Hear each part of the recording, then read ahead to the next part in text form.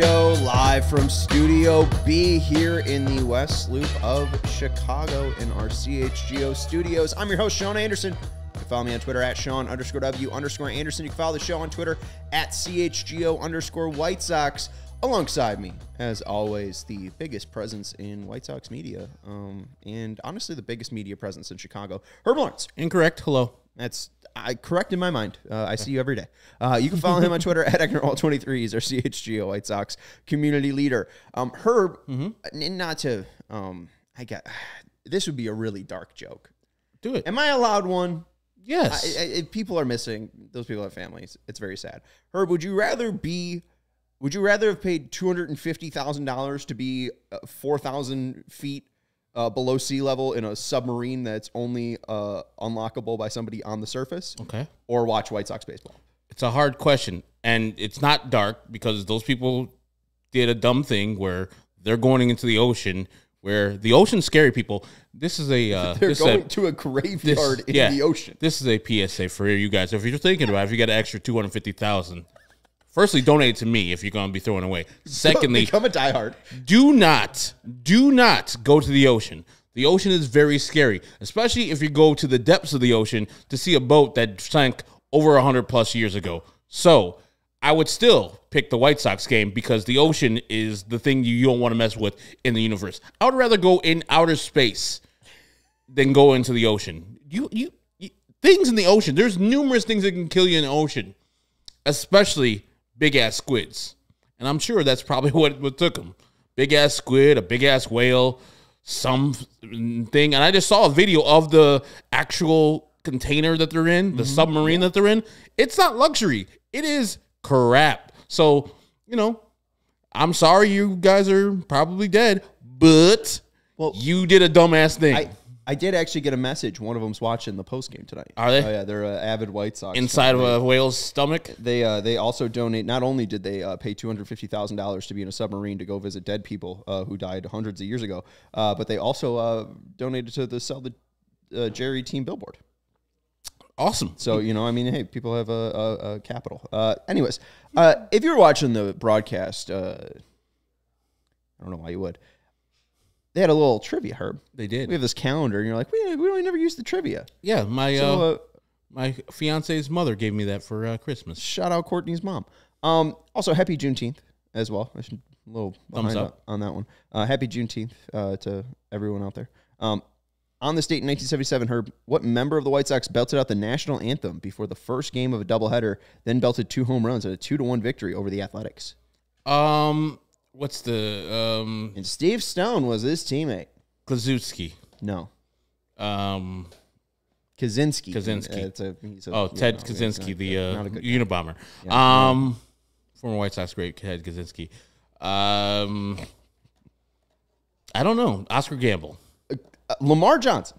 I wouldn't. I remember that name, but I forgot. Yeah, if you were watching the broadcast, they even showed a picture of Lamar Johnson as well. I was, but you remember when they showed the guy, the fella in the Sox, I think he was in the softball shorts. Mm-hmm.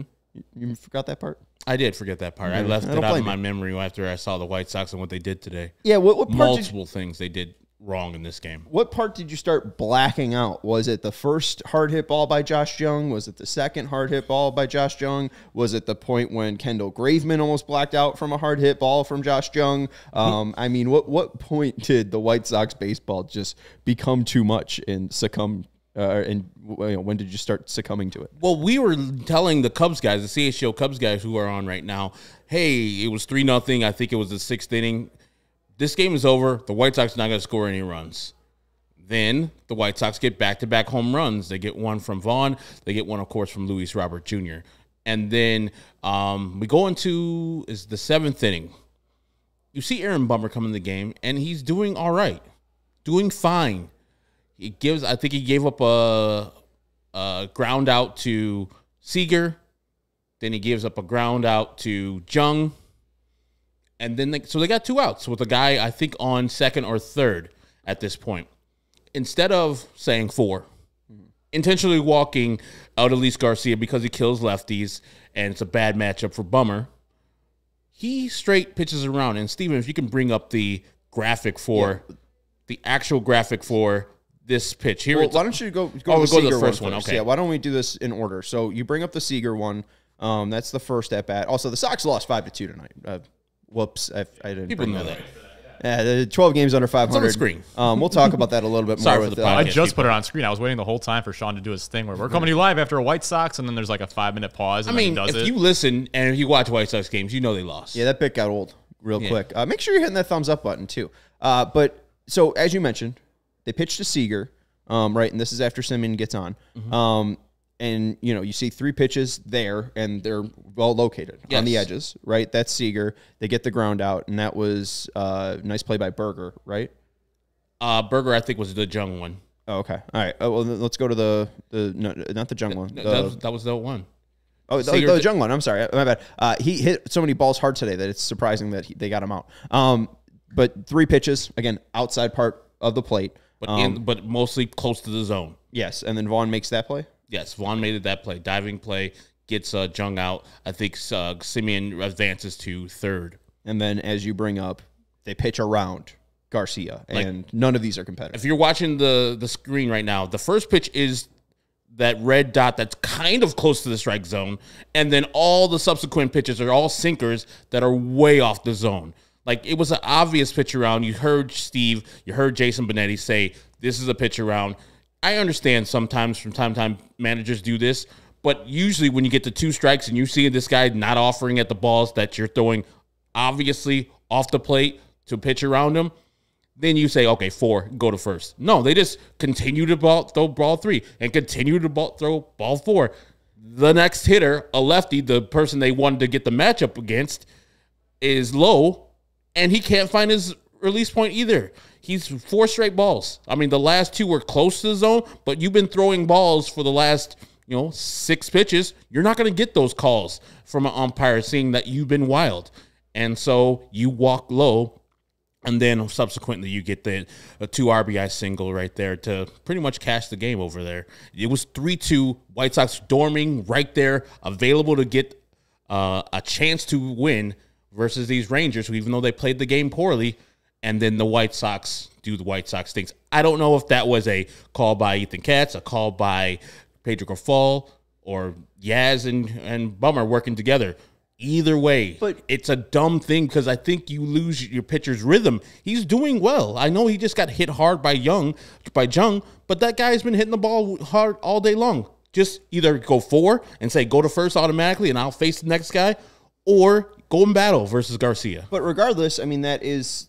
It's Pedro should get the blame for that, right? I mean, even if it's Yaz and Aaron Bummer's call, he's the manager, right? I mean, if you don't want Aaron Bummer to face Adolis Garcia, take him out. Yes. He already faced 3 batters. You could take him out at that point. Correct. They didn't. So no matter what, I mean, that's on Pedro. Can you flash that Garcia at-bat again, Steven? Hutter at 86.5, so that was one of the slower ones that he threw. I mean, just taking stuff off as well. He threw 3.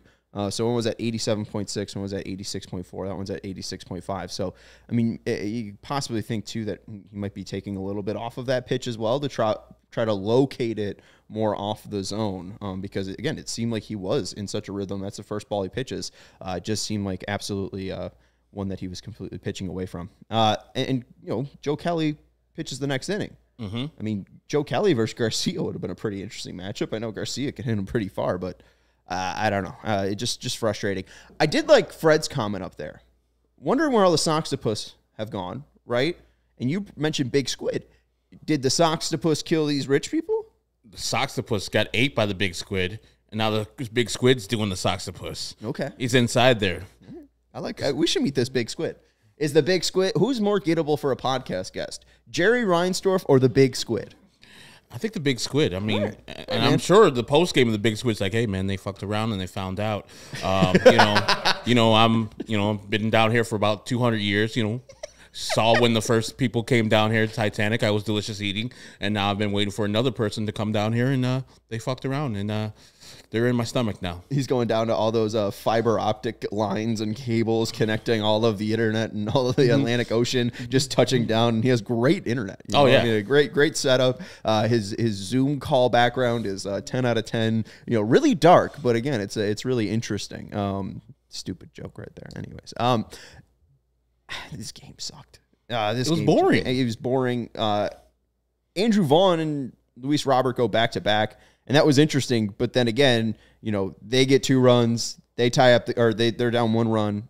It's a 3-2 ball game heading into the 7th, and then it's exactly what you bring up is Aaron Bummer again just messing around, and they found out. And they end up losing there 5-2. There isn't much to talk about from this game. Another loss, but I guess the big thing is the Twins lost.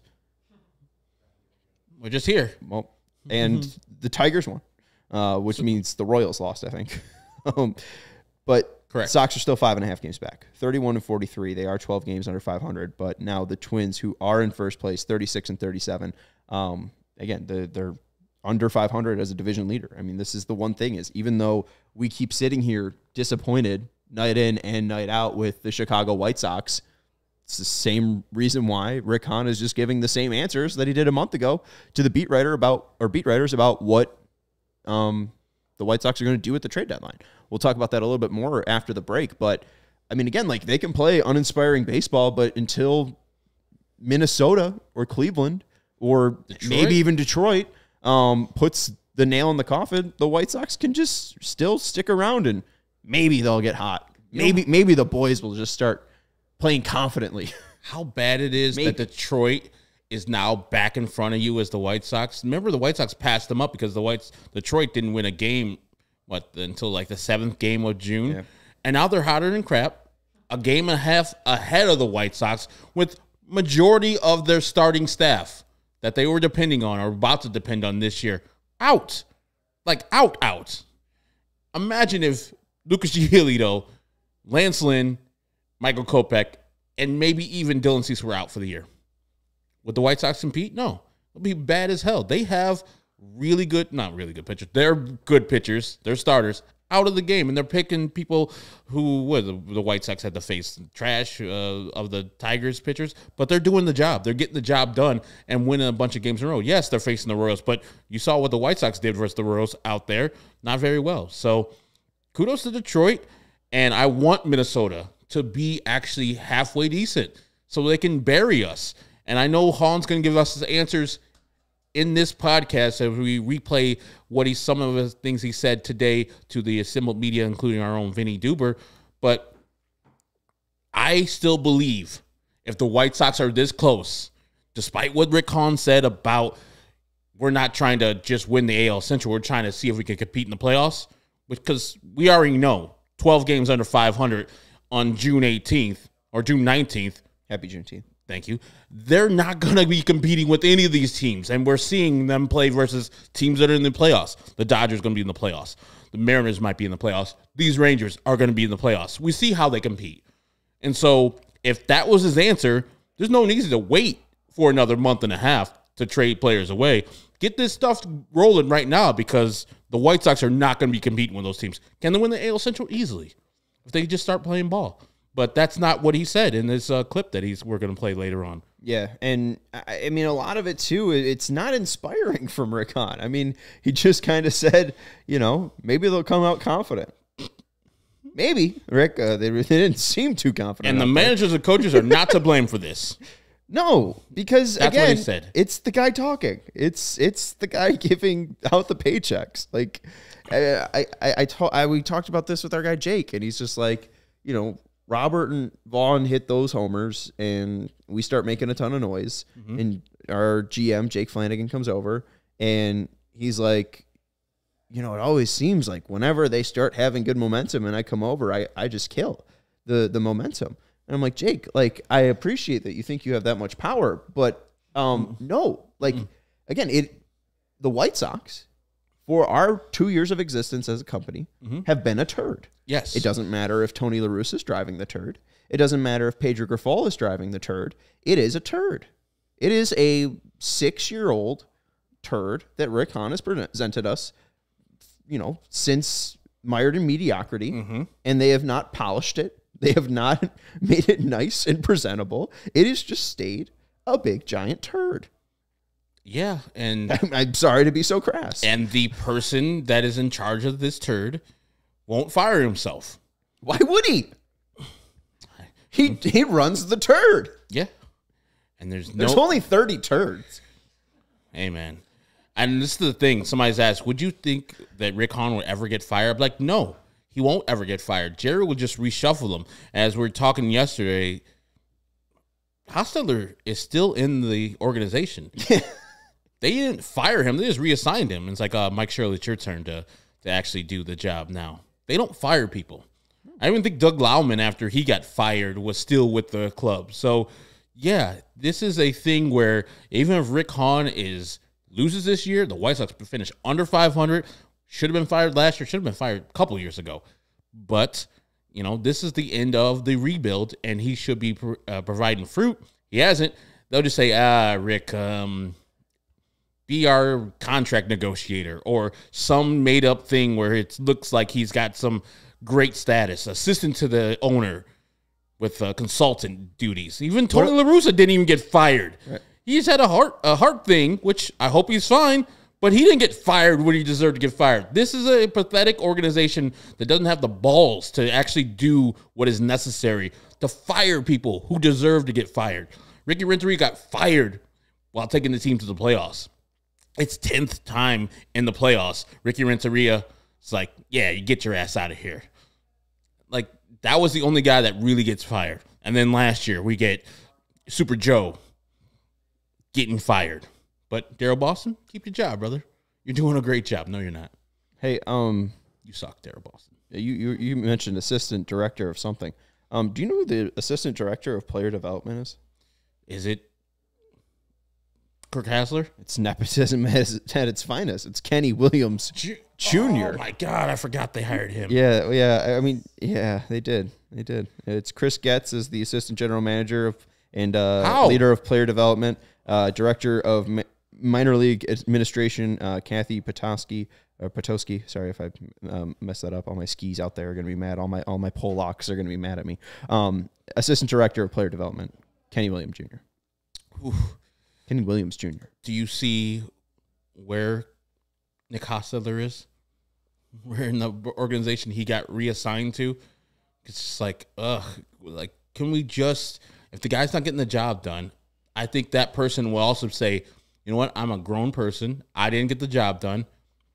Thank you. I'll see you later. Special assistant to general manager. Yes. And 2 weeks ago, he was on the White Sox Talk podcast talking about Jake Berger's comeback story. Yeah. Oh, Fire somebody. Right now. Ooh, I don't want, Hostetler's probably a good guy, but the job you paid him for, he didn't succeed. This guy, Rick Hahn, the job you're paying him for, he's not succeeding. Let's make sure that we have throughout the organization know-how that, hey, this organization is no nonsense. We're about championships, and if you don't get the job done, we're not afraid to move on from you, not reshuffle you into a different spot, actually move you to somewhere else. Well, and a grumpy pig with friends, a grumpy pig and friends, and I think that's going to be when we have a pig on July 4th when the Sox are 3.5 games back of the AL Central. No, they won't be. But why is it so hard? The rebuild failed. The team didn't match the hype. Again, they didn't do it right. The team just didn't have the right bones. It wasn't built correctly, and we're just kind of seeing it crumble now. 12 of their last 16 plays where they have driven in a run, so the last 16 RBI events have been home runs. 11 of those 16 have been solo home runs. We saw Clint Frazier in the 9th inning draw their first walk. Just really sloppy and messy and consistently frustrating stuff.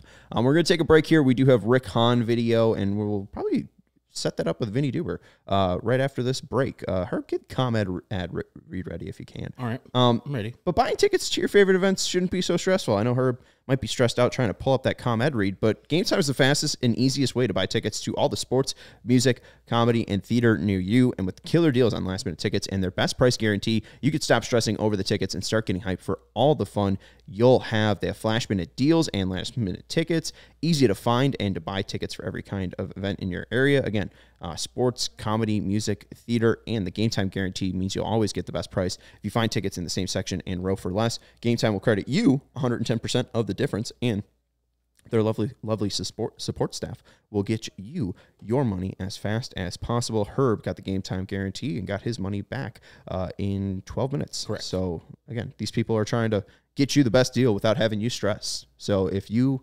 need the game time guarantee, they're going to guarantee it. I don't know if that makes any sense. Snag tickets out the stress with Game Time. Download the Game Time app and create an account and use code CHGO for $20 off your first purchase. Terms apply. Again, create an account and redeem code CHGO for $20 off. Download Game Time today. Last minute tickets, lowest price guaranteed. Interested to go to Pride Night? I think that's on Wednesday. The Rangers don't have a Pride Night. The White Sox do. Funny enough, the Rangers play the White Sox on Pride Night.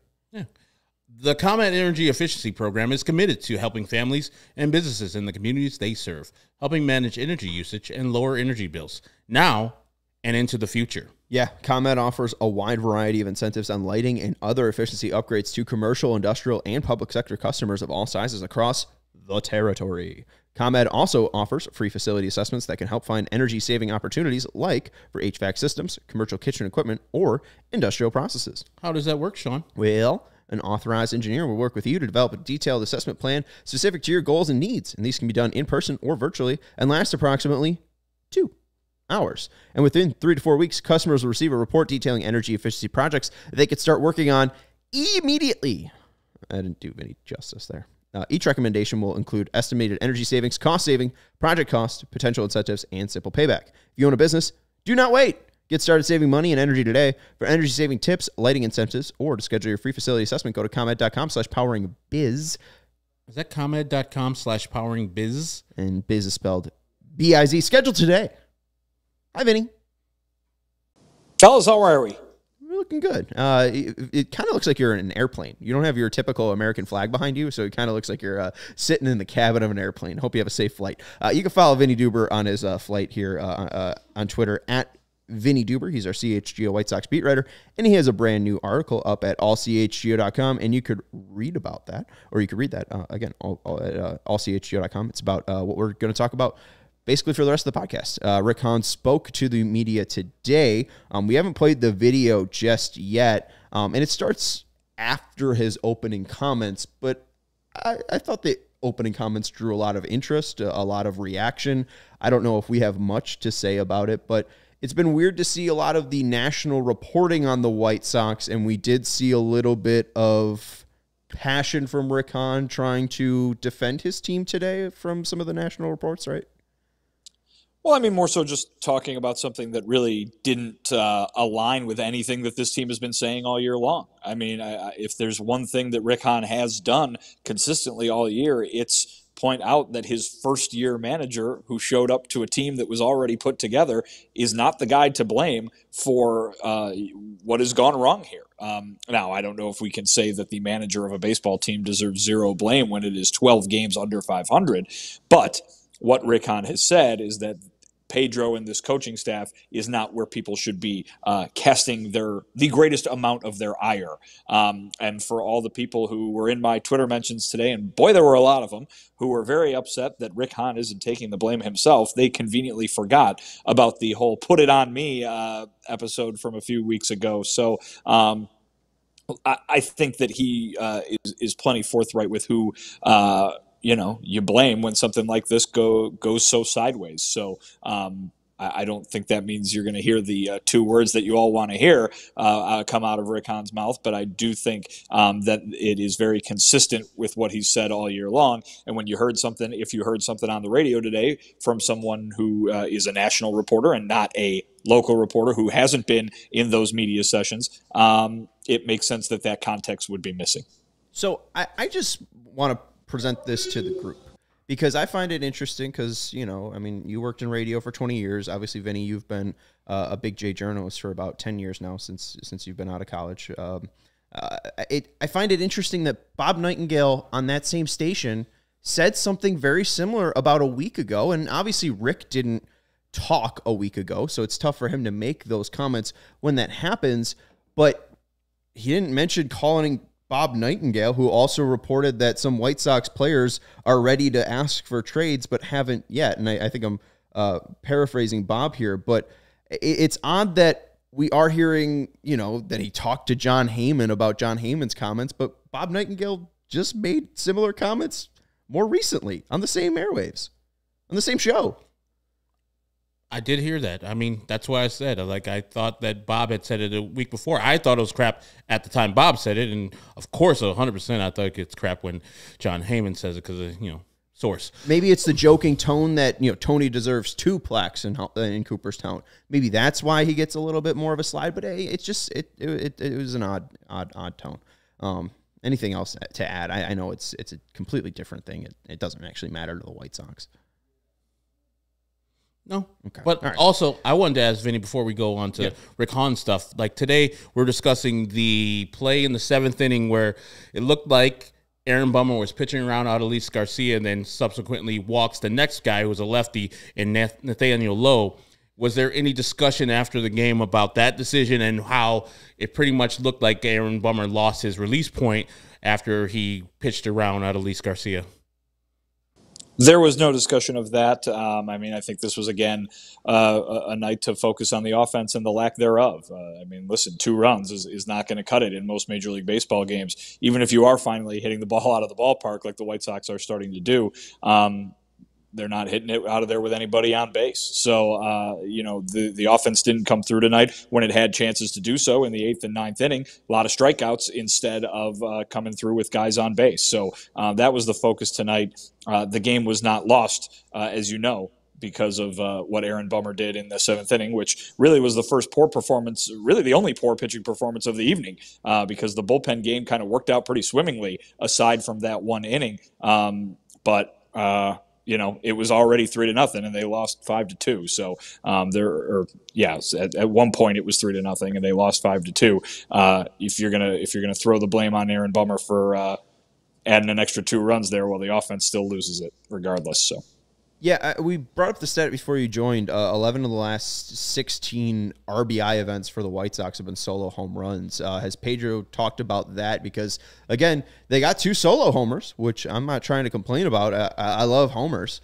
We know that. But just more solo homers. And, again, Pedro talked about the desire for this team to cut down chasing out of the zone and maybe walking more. And again, we didn't see the Sox first walk until the 9th inning with Clint Frazier. So did he talk about at least the kind of just solo busts or solo homers or nothing?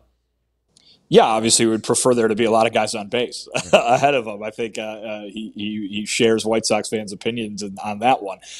He mentioned briefly that, part of the lineup reconstruction, I would assume he's referring to swapping Andrew Benintendi and Tim Anderson there, has to do with trying to get guys on base, trying to get more things happening for this offense, because as we've been talking about for weeks now, its inconsistencies and its long stretches of doing nothing have really been what has kept this team down and kept it from rebounding the way that everybody thinks it should, because the pitching has really been really good for the most part. So, he would like to see some more guys on base too.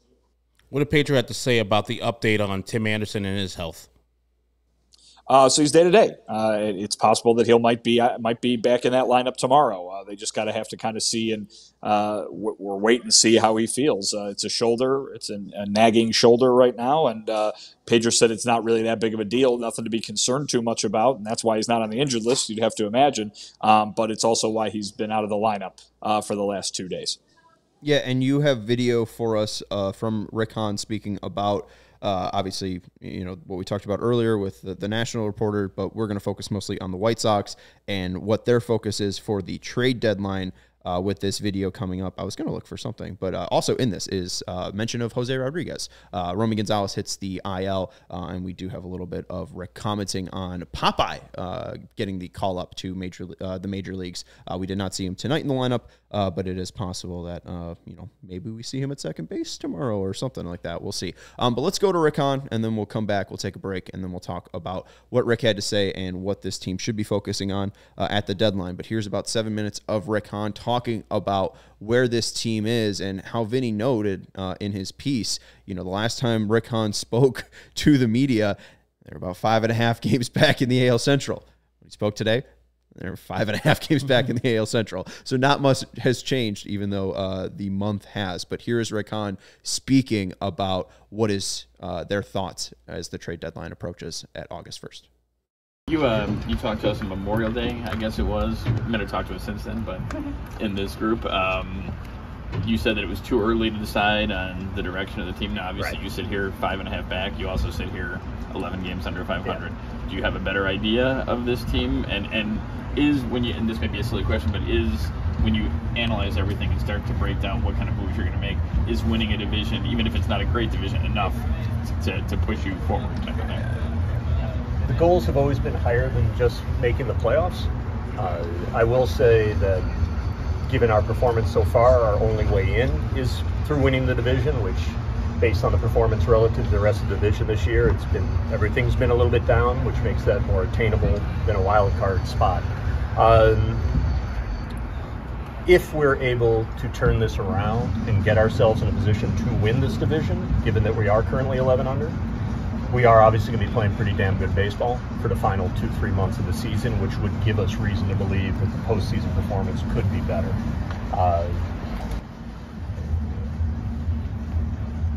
Making the playoffs is important, but again, the goals are loftier than that, and when we judge ultimately what happens as we get much closer to August 1st than we are now, how we project our ability not only to win the division but to make an impact in October is going to factor in.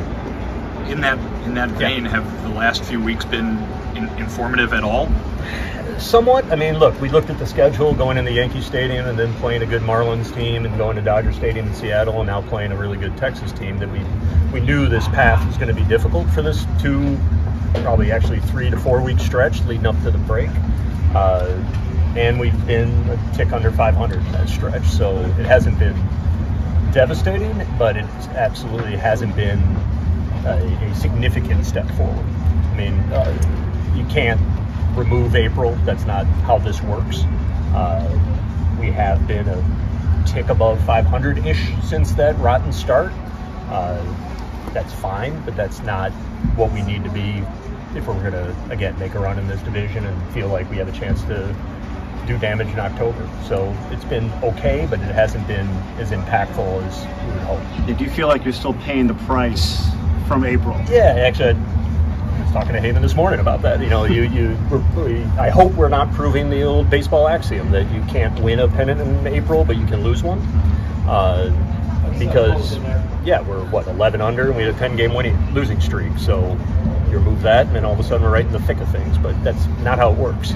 The fact that we probably, out of those 10 games, I think 4 of them were real close, or we were leading close and late and should have won those games. Like, don't get those back. Like, we're going to have to make that up on our own going forward. And thus far, over this tough stretch of the schedule, yeah, we've treaded water, but we've yet to really go on that run. And we're going to need that run here in the next few weeks before we, up against August 1st. Jose Rodriguez is up today. Yeah. Maybe what did you like about what he was doing is kind of an obvious question. Maybe more interesting would be, he's in AA. Yeah. How do you feel his progression is going, and what warranted a jump to the big leagues? This is a little taste for him of the big leagues. We'll see how much he plays in the coming days. We obviously have a little bit of infield health issues right now, so we wanted to make sure we were covered. Romy's shoulder was not permitting him in recent days to really do anything more than pinch run, and we wanted to make sure we had some defensive coverage here. Sosa, as you may know, is just coming off the IL at AAA with an oblique issue, so we didn't feel like rushing him back made a lot of sense. Rushing him to Chicago on his first day back made sense. And Popeye's been on a nice little streak, and is a very intriguing prospect going forward. Get him up here for some period of time, maybe get him a little exposure to how we do things here, and if and when the time comes back that he returns to the minors, it's probably better for this experience and getting maybe some of those initial nerves out of the way, so that next time when it's perhaps a longer period of time, then he's able to hit the ground running.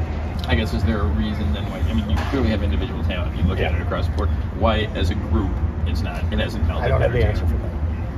In all candor, it's not for lack of individual confidence. It's not for lack of support from the staff. It's not from lack of communication about expectations and what we feel guys are capable of doing. I think it's been, again, we've been digging ourselves out of a hole for a while now, and it's a little tough to perhaps have that edge when you are swimming upstream. Now, again, you guys want to start showing that tonight, despite the record, that's great. I think that confidence served us well for an extended period of time, and it'd be good to get that back. What's your as an igniter? Yeah. And kind of piggybacking off of Rick right there. Yeah. But when he's been out of the lineup, it's been tough. Significant blows. Yeah. 1 through 9. Have you felt that the offense is trying to pick that? I think pick up that uncharacteristic season. Not just from TA. I mean, to the TA's absence, I think a lot of it comes down to the record. I mean, there's so many times this year, and I was talking to the GM of another team this morning as well, who was lamenting his team's performance with bases loaded, nobody out, or runners in scoring position. But and it's a team that people would say has been underachieving, like us. And I think so often when those opportunities arise and the team isn't playing well, the guys, try to hit a 5-run home run. Like, right now I'm going to get us back in. Here's my opportunity. And instead of just letting the talent take over and then the game come to them, that's when you see the pressing most, I think, is in those instances. And not having your full lineup, whether it's TA or somebody else, I think that does lend to the other guys in those situations, again, pressing. But it's a talented group. It is a confident group, even if they're not showing it, and they know what they're capable of doing. It's just a matter of us getting them. Is there a leadership issue at all that you see, just in terms of players on the field? You look around there. Players individually? Yeah. I get why there's that speculation, because again, if the team's not performing well and you're not seeing that sort of edge or swagger or whatever, that could be not coming from the player group, or the player group isn't setting that tone. I don't feel that's the issue going on. I don't feel like there's an absence or a lack of cohesiveness or every man for himself kind of thing, lack of preparation. Again, that's not what I think is ailing us, but I understand the speculation. All right, a lot in there that I thought was interesting from Rick Hahn. I know a lot of people are just kind of frustrated that this team is 12 games under 500, don't really want to hear it. And like Vinnie said, they just kind of want to hear those 2 words. I don't think those 2 words are ever going to come. I think there need to be 2 words from a certain man, but I don't think those are going to come either. But I want to get into a little bit of Popeye, then we'll take a break, and then we'll talk a little bit more about the division title. Would you expect them to play Jose Rodriguez tomorrow? Because they did want to get him a little bit of exposure, but as Herb mentioned, we kind of saw this with Lenyn Sosa, and it was tough for him to find playing time last year in 2022. Yeah, I don't expect there to be a ton of playing time for Jose Rodriguez. I think, to be quite honest, and you heard it from Rick Hahn in that clip, if Lenyn Sosa wasn't just coming off the injured list, it probably would have been Lenyn Sosa that was called up today. Jose Rodriguez is here because Romy Gonzalez can't be here. He's going to be a reserve and a fill-in. I wouldn't be surprised if they, put him in there as a pinch runner, or if he gets a start, or something like that. But he's not here to be, a prospect who's ready to hit the big leagues. He's here to be a backup infielder because the team needs it right now. I wouldn't expect a ton of playing time for Jose. I mean, it did seem like there was room on the 40 man. I am just a little bit surprised that they didn't even call up, Pedro's guy Hanser, just because he did kind of start hitting a hot streak down in Double-A. It's kind of I feel, a aggressive promotion. But again, if he's just going to sit on the bench, I'm not sure what it's doing for him besides halting his progression down in Double-A. But we'll see. I mean, I can answer that, or I can give you the answer that they gave to that question, which is that they think that this exposure is good. You come up and you see what life in the big leagues is like, how your routine can apply to a higher level.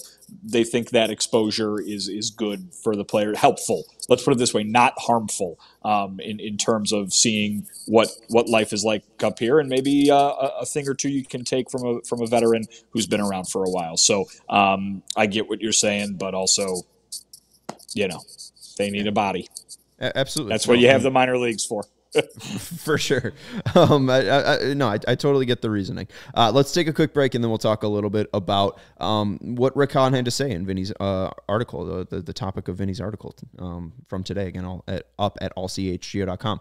Take on the sun with gear built to last. Our friends at Shady Rays have you covered with the warm weather ahead with premium polarized shades at an affordable price. A beautiful day here in Chicago, a beautiful sunny day. And Shady Rays is an independent sunglasses company that offers a world-class product that's just as good as any expensive pair we've worn. They have durable frames and extremely clear optics for outdoor adventures. And that's not all. Shady Rays offers the most insane protection program in all of eyewear. Every pair of sunglasses backed by lost and broken replacements. If you lose or break your pair, even on day one, they told us that they will send you a brand new pair. No questions asked. You can wear your Shady Rays with confidence because they have your back long after your purchase. And if you don't love your Shady Rays, you can exchange them for a new pair or return them for free within 30 days. There's no risk when you shop. Their team always has your back. Exclusively for listeners, Shady Rays is giving out their best deal of the season. Go to shadyrays.com and use code CHGO for 50% off 2+ pairs of polarized sunglasses. Try for yourself the shades rated 5 stars by over 250,000 people. Use code CHGO at shadyrays.com for 50% off 2+ pairs of polarized shades. They're sunglasses, but I think I could take the liberty to call them shades. Let's go to FOCO. They donated this lovely Southpaw bobblehead. They also gave us a TA one as well. Some lovely set pieces, and you can go show them some love at FOCO.com. That's FOCO.com, or click the link in the description below. And for all non-presale items, just the promo code CHGO for 10% off. You can get fitted in the best sports gear around over at FOCO.com. They have hoodies, shoes, signs, bobbleheads, and everything in between. And since it's spring and baseball season, they have Aloha shirts, straw hats, polos, bags, everything you need for a game. So check out FOCO.com or click the link in the description below. For all non-presale items, use promo code CHGO for 10% off. I thought it was interesting that, obviously Rick Hahn understands where this team is at, and it's going to be difficult, nearly impossible for them to get into the playoffs as a wild card. But it does seem that it feels like maybe if they get to 10 games back, that's when they're going to hit the eject button. Like, I don't know. It just seems like Rick Hahn kind of just has his hand over the eject button, because it doesn't seem like this team is really proving themselves to be a playoff contender. I think that's quite obvious to people who are watching White Sox baseball this year. I thought the comments about, that's our only way in, but how competitive can we be, were interesting from Rick Hahn. I don't know what you took away from that, Vinnie. I guess I read your article, so I do. But yeah, there you go. And everyone go read it, and I'll sit here and wait. The most interesting, the most impactful, the most important thing that he said today, that outlined today, was this, and was basically winning a bad AL Central might not be enough for them to become the traditional buyer this year. If they see an ability to compete in the postseason as the AL Central champion, if they see this team playing much better baseball, that obviously would be necessary, by the way, to dig themselves out of this hole that they're in, then okay, bolster this team, try to go for it here in 2023. What he said, though, was, and I asked him this, would it be possible that winning a division takes a backseat, or is a less priority, lower priority than competing for the longer term? Because, of course, what has Rick Hahn said during this entire rebuilding process? They don't want to just be a team that wins one division and goes away. They want to be a team that has contention on the mind on a yearly basis. They might make a move, even if they're within contention of the division, they might make a move that looks like a seller kind of move, because they don't see this team moving far into the playoffs, even if they do sneak in as the champions of the AL Central. I'm just flabbergasted. And I know Rick's got to do his thing before every game. I just don't know what he does well. And I don't know who is going to step up to the plate and make this team what it needs to be, because his career tenure is .731 and .860 for a .569 winning percentage. He shouldn't be making these decisions to go forward or plunge this whole roster. Like, that is my problem with the White Sox right now. You have the architect still making the bad decisions on the building that's crumbling. And so I just need for somebody, adult in the room, Jerry Reinsdorf, to wake up, Kenny Williams to actually have something about himself, and fire this whole staff, because it's not working. We keep on going. That's why in Memorial Day, they were 5.5 games out. They're 5.5 games out here on Juneteenth. Every damn holiday we're going to be going to. The next one's going to be July 4th. They're going to be 5.5 games out. So what's the difference? Like, they're not competing. We all know they're not going to be competing in the playoffs. 100%.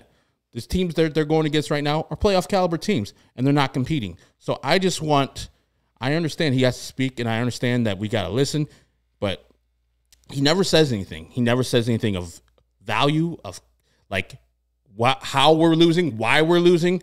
It's just generic word salad all day long. I hear that a little bit, but even in what we played there, he talked about how a bad April can sink you. You can't win a division title in April, but you can lose one. And you always said, every game counts. Vinnie, you've brought up it's early before. That 7-21 stretch could kill them because, again, they're one game, I think, above 500. Now I think they're at 500 since April, right? I mean, they're really not pulling in either direction. And even then, later on, when Rick's talking about confidence with these players, I tried to, write down a little bit of this, but not individual confidence. It's tough to have that edge when they're losing. If guys want to show us that tonight, despite the record, that'd be great. And it wasn't really, enthusiastic from Rick. I don't know if there's a ton of energy in that room, and that was the big thing that Pedro Grifol said that he wanted to bring to this team this offseason. And just with the losing record and kind of the up and down, and hey, we just swept Detroit, but here comes all the playoff teams to push us down. I feel like it's just tough to build that momentum and that confidence. I mean, guys, he was asked point blank why the team is not playing well. And he said why this collection of talented players is not having success. I should rephrase that. He said he didn't know. He said he can't answer the question. And I think at the end of the day, that is the right answer. It's very frustrating to hear if you're a White Sox fan, but it is the answer. Look at this. This is the roster they built that 4 years ago, that's the roster everyone wanted.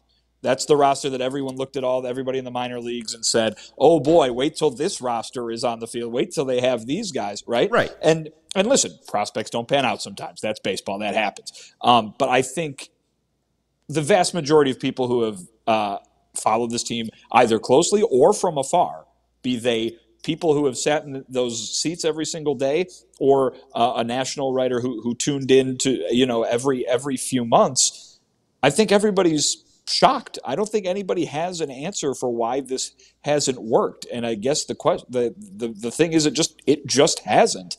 And that sucks if you're a White Sox fan. That sucks if you're the White Sox. But at the end of the day, people are, looking for some honesty from the front office. I think that's pretty honest right there. Well, I don't know if I would say he doesn't know or we don't know what killed the White Sox and this core. Because, again, we know what killed the Titanic. It was an iceberg. I think what killed this core is injuries. Again, the TA storyline has been a discussion this entire year. He wasn't injured last year, but Aloy was, right? Grandal was. That's just been consistent. We saw the stats and all the stats of when those five guys play together. They win ball games. Just those guys are not healthy. Why this core failed? They were never healthy. And even, Jeff Passett, if we want to bring in all these national writers, I think there was some article that ESPN wrote at the start of 2020 just saying, this is going to be the team of this decade. The Chicago White Sox are going to be the team of this decade. What derailed them is very clear. Injuries. And I never think that they went full go with this team and pushing this team to their max potential by surrounding them with the right players. And we could, again, pick that apart with second base and right field being consistent issues, Edwin Encarnacion filling the DH spot in 2020. But at the end of the day, it's the players that they tied themselves to have been hurt. But you got to help yourself with player development, and the player development system has been crap. Right, Minor leagues have been bad. We've had multiple first-round picks on other teams now, playing badly on those teams too. Nick Madrigal, to name one. Zach Collins is another one. Carson Fulmer, another one. Those are three top 10 picks by Rick Hahn and his staff that just didn't fail. Didn't work out. And you see the players behind them actually be great. So this is not just the players being hurt. It's the front office not doing anything to supplement the roster when needed to. We've talked about the endless cycle of right fielders, and now we're still having problems at second base. For how long? Like, it's these things, like it is the players, but it's also understanding who your players are and saying, you know what? We can't just have this core be together and hope for health.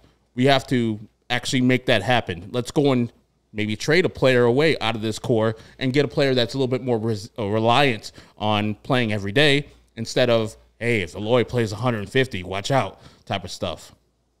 It's foolhardy seeing the same things happen and then not changing what's wrong about the team and then just crossing your fingers and hoping everything goes right. I just think that's what the whole philosophy is, and that philosophy is a loser. So then what will determine where the White Sox go? And is it just what offer is presented to them? Because I think the quote that really stuck out to me was, it's reasonable to speculate about all that. And Rick was just kind of going through, about all these different ways, and do you try to make a team or a trade to reinforce the 2024 or 2025 team? But he said there's a lot of time before the market really plays out. Like, I mean, we discussed the Tigers leapfrogging the White Sox after the White Sox started off June by sweeping them. The Tigers have a run differential of -74. The Sox have a run differential of -60, yet the Tigers are above them in the AL Central. Like, the White Sox have all this talent that we thought could be a World Series core, and a lot of national people thought this. If the right deal comes along where Lucas Giolito and Tim Anderson can be traded, I don't think that the White Sox would turn their nose at it. Again, like, I don't know where this team is going. It could just be a very stagnant direction at the trade deadline. It could just be another trade deadline where they sit on their hands, but I don't think Rick Hahn's going to be as frustrated as he was in 2022. Or it could be, hey, the right deal presented it to us ourselves, and we really like the outlook for the team in 2024. Like, I mean, I wouldn't put them... I really wouldn't put past anything besides trading Luis Robert, really, at this point. I mean, I think that's what he basically said today, and I think you're going to see a lot of things determine which way they go. They've got a little bit of time here if they want to start playing better.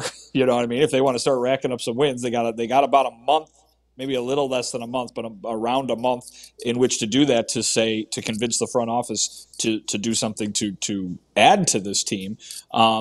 But yeah, I think it's going to be based on what they can get back for some of these people. And we've discussed this often, and you've said, maybe you would think TA or whoever, that's just an example, or whoever would be an attractive trade candidate for a team. But is he not? And because of the way he's playing, is the injury and the numbers, is that going to make the return nothing? And in which case, why would they make the deal just to get anything when they could hold on to someone like that and they could just be good again next year when they're healthy? So there's a lot of different routes they could go, but certainly the market, as Hahn called it and referred to repeatedly today, is going to be one of those main factors in determining what moves they make. Because I think right now, nobody's expecting them to look significantly better than they've looked over the last, even since the end of April, right? Even since the end of April, which has just been middling kind of thing. If the criteria is a team that looks like it can make a run in October, then the White Sox have not met that yet, and they would have to start playing significantly better in order to meet that criteria, even though they are perfectly close to meeting the criteria of team capable of winning the AL Central. Because, listen, it's been weeks since Memorial Day. They're in the same spot. They look like they can win the AL Central. They also don't look very good. So, it's as those two things existing, I think needs to start shooting out of our heads a little bit and start moving toward, is that a team that looks like a contender for something, a team that can win a series against a team from the AL East or a team from the AL West?